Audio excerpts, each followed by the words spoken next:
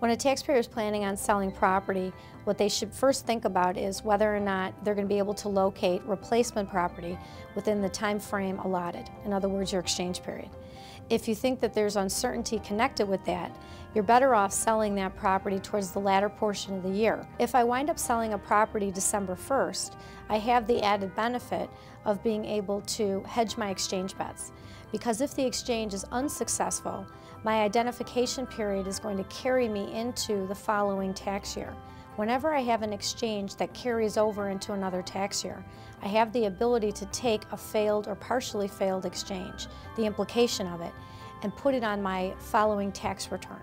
In other words, I sold in 2008, I don't have to pay the tax on my 2008 tax return.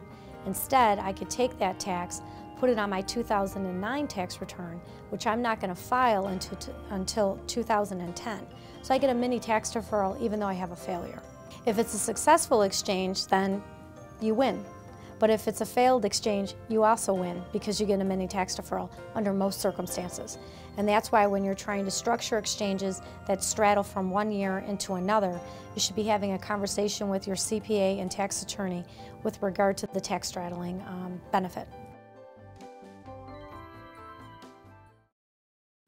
Cool.